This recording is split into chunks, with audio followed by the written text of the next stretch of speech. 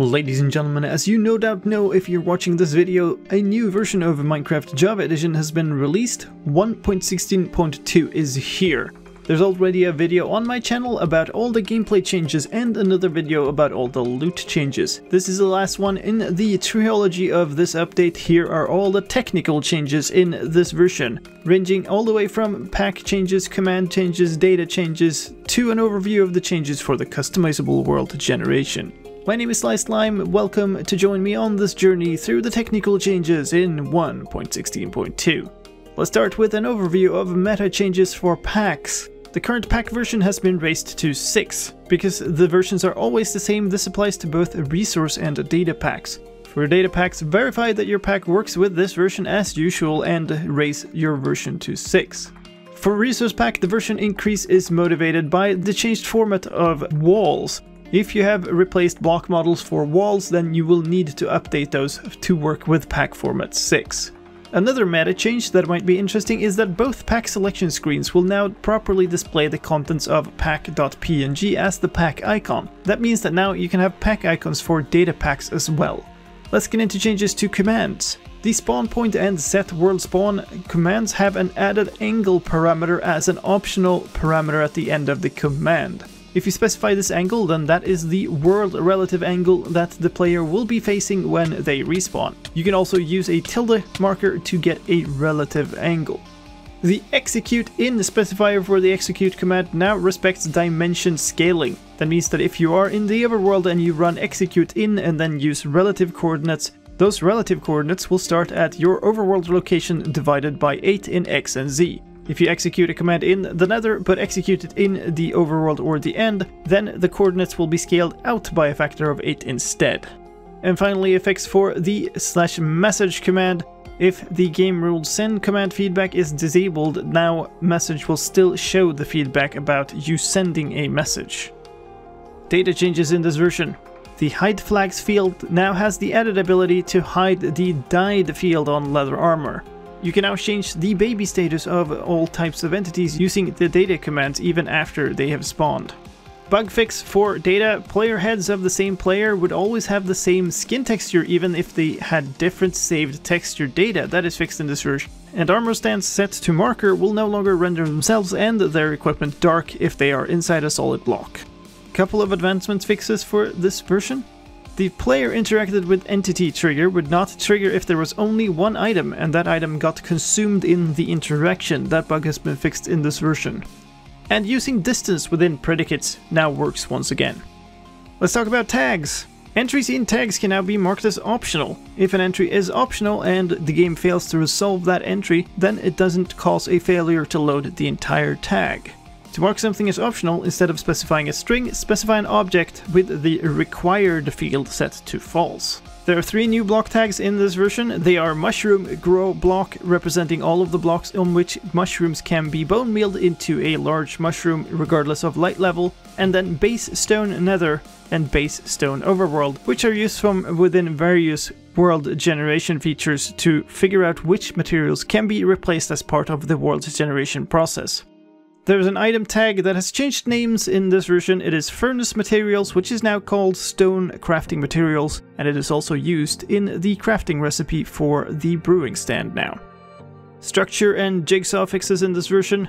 The structure size and offset is now correctly handled for dedicated servers. This means that the structure block interface now properly works for dedicated servers as well. The jigsaw block user interface has been fixed a little bit. When hitting the generate button, it will now properly save all relevant values, apply all of those and close the window to generate the structure.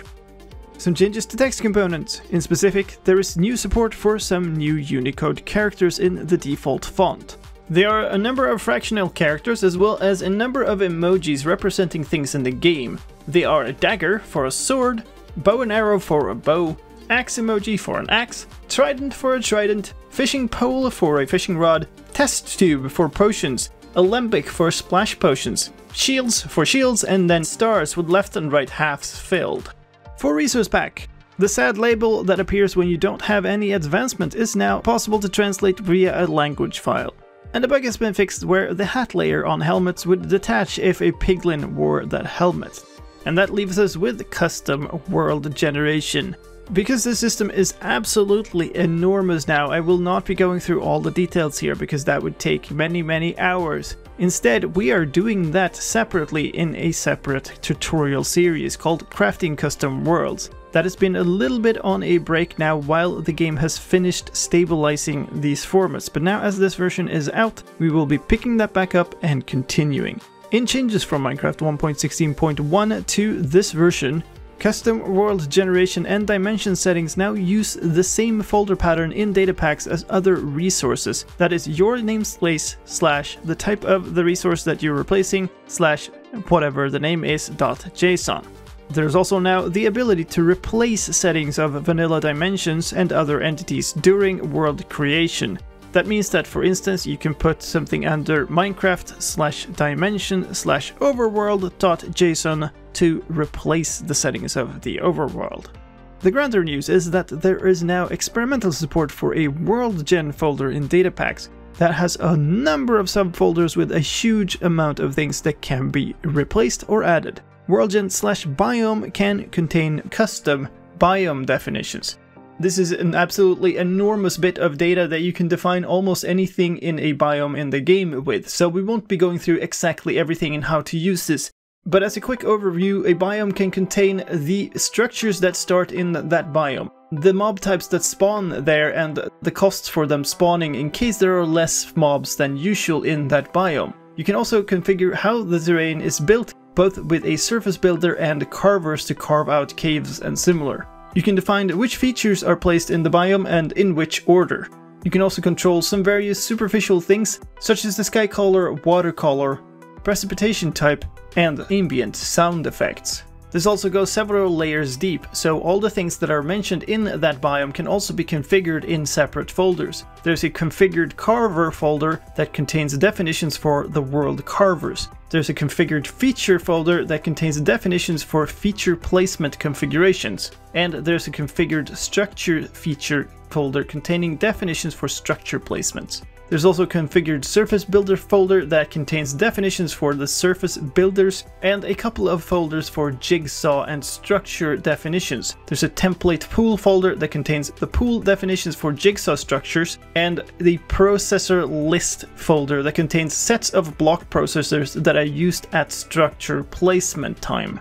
All of this means that you can now add completely custom biomes to the game. These biomes can either be used in a custom dimension as it is, or you can load that data pack into your level and then select your custom biome as a single biome world, a cave world, or a floating islands world.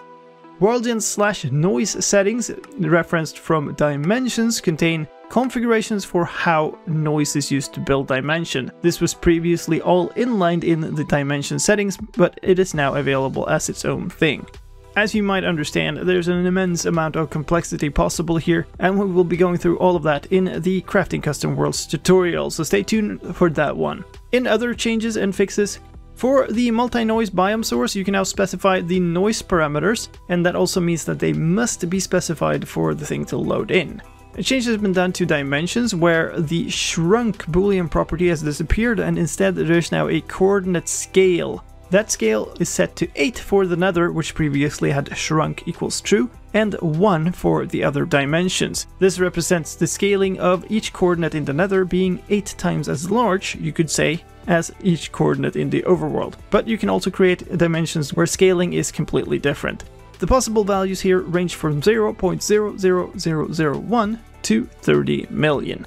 Dimension types now also have an effects field. This describes the dimension effects, which is used for things like sky rendering and fog settings. Currently, the only available options are the built-in types, Minecraft::overworld, Minecraft::the Nether, and Minecraft::the End.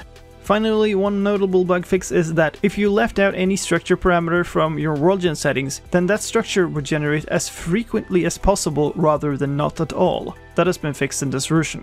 Now, all of this does not come with any documentation, however there is a reference, and that is the vanilla data pack. You can download that separately, and there's a link in the video description down below to download that pack. And that is the end of the changes for Minecraft Java Edition 1.16.2 Tech.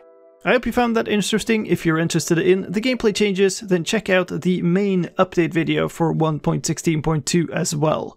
Other than that, I hope this was useful. Thank you for watching. My name is slicedlime, and I'll see you next time.